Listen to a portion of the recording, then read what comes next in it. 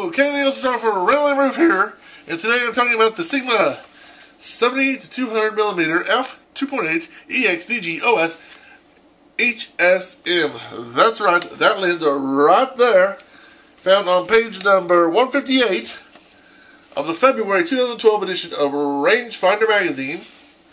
And today, in this video, I'm going to talk to you about OS. OS. Now, normally that would mean for us computer photography, operating system. Operating system.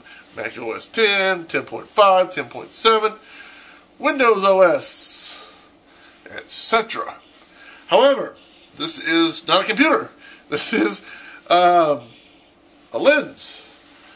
And it's a very nice lens. Not as good as a Canon, but nonetheless a nice lens. And OS refers to their optical stabilization.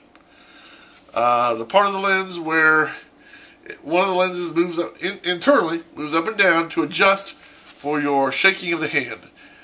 If you're not using a tripod, or even if you're using a tripod and it's really windy, inside the camera is a lens that moves around to adjust for that shake. Is it perfect? No. Is it pretty good? Yes. And it's a nice little feature that a lot of high-end lenses are using, and on my from personal experience with optical stabilization on my Canon, I have on the Digital XT, turn it on, leave it on. On my XL1S, definitely, which is a video camera, definitely just leave it on. There's no reason, unless you're trying to make a movie where there's lots of camera shake, you know, like in Star Trek or something like that. Normally, you don't want shake. So you would turn this on, leave it on, and forget about it.